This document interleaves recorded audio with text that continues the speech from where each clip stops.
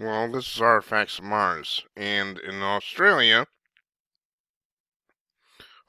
Weather Bureau got caught in the act of tampering with climate data. Gee, that sounds familiar. I've certainly read enough stories about NASA and NOAA and the weather agencies in this country manipulating data.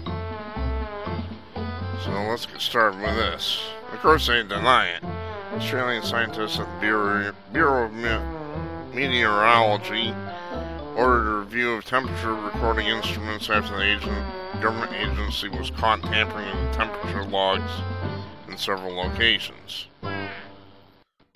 That's right, they were caught doing it, so they're trying to figure out how to avoid being caught in the future is what this amounts to.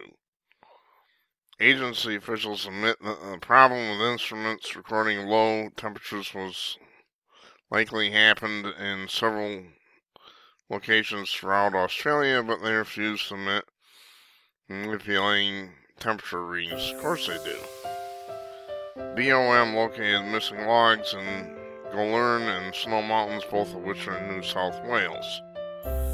Meteorologist Lance Pigeon watched the 13 degrees Fahrenheit Goulburn recordings from July 2nd disappear from the Bureau's website. Temperature readings fluctuated briefly and then disappeared from the government's website.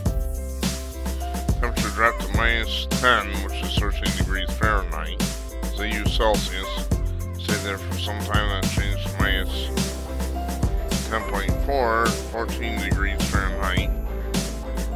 That disappeared, Pigeon said. Added that he notified scientist Jennifer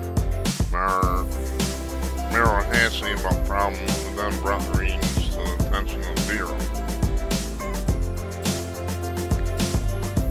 The Bureau would later restore the original 13 degrees Fahrenheit reading after a brief question and answers session with Marrow-Hassey. The Bureau's quality control system designed to filter out spurious low or high values of set at minus 10 minimum for Goulburn, which is why the record automatically adjusted. Well, they just admit it right there, they're admitting to tampering with it. The Bureau spokesman told Monday. BOM added that there are limits placed on how low temperatures could go in some cold areas in the countries.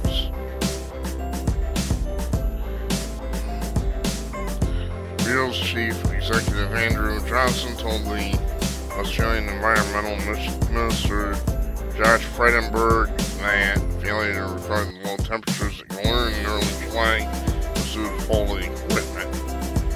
You, sir, are a liar. You are a liar. Liar, liar, pants on fire. Similar failure wiped out a reading of 13 degrees Fahrenheit treble top on July 16, even though the temperatures at that station have been recorded as low as 5.5 degrees Fahrenheit. Failure to observe the low temperatures has been interpreted by a member of the community in such ways to imply the Bureau sought to manipulate data record. Johnson said, "I categorically reject this implication." Your nose is growing longer, Pinocchio. Of course you do, because you're a liar. Marassi, for her part, told reporters that Johnson's claims are nearly impossible to believe, given that there are screenshots that show very low temperatures before being quality churned out. It could take several weeks before the equipment is eventually tested, reviewed, and ready for service, Johnson said.